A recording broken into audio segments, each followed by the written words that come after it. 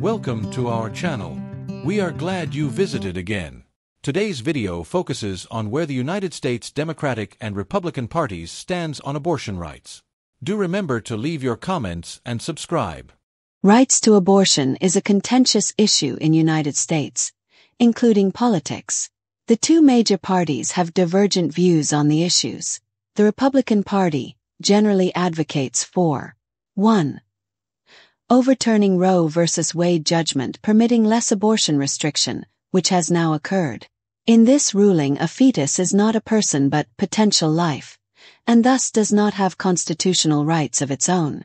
2. State-level abortion restrictions. 3. Federal bans on abortion after certain stages of pregnancy.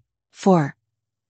Defunding organizations that provide abortion services. Democratic Party, on the other hand, supports 1. Protecting and expanding access to legal abortion. 2. Passing federal laws to guarantee reproductive rights. 3.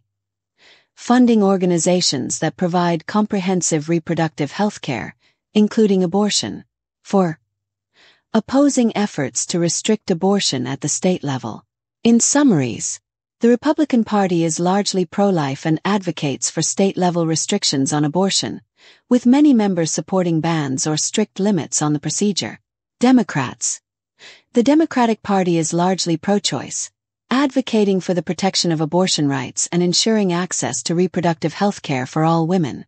In summary, Donald Trump and Kamala Harris, Republican and Democratic presidential candidates, reflect the stark ideological divide between Republicans and Democrats on the issue of abortion, with Trump supporting restrictive measures, though he has acknowledged exceptions in cases of rape, incest, and the mother's health.